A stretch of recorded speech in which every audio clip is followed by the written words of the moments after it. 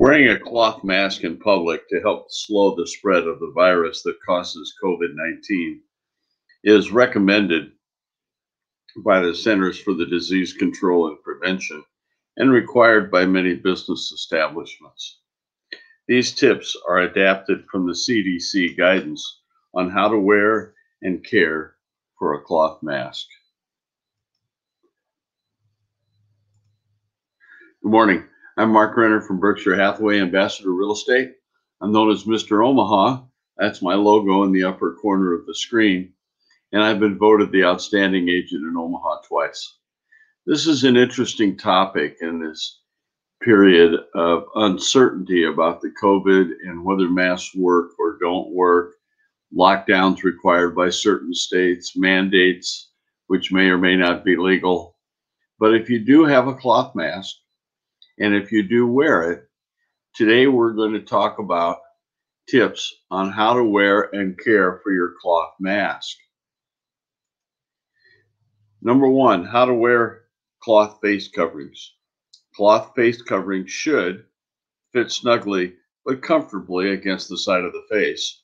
They should be secured with ties and ear loops and include multiple layers of fabric and allow for breathing without restriction. They should be able to be laundered and machine dried without damage or change to the shape. So how often should the cloth face coverings be washed or otherwise cleaned? Cloth face coverings should be routinely washed depending on the frequency of use. The Mayo Clinic recommends that cloth face coverings be washed after every day of use. How do I store my cloth mask? Well, masks should not be placed in pockets for later use. To store or transport, carefully fold the mask so the contaminated outside is folded inward and against itself. Place in a clean or new paper bag and perform hand hygiene.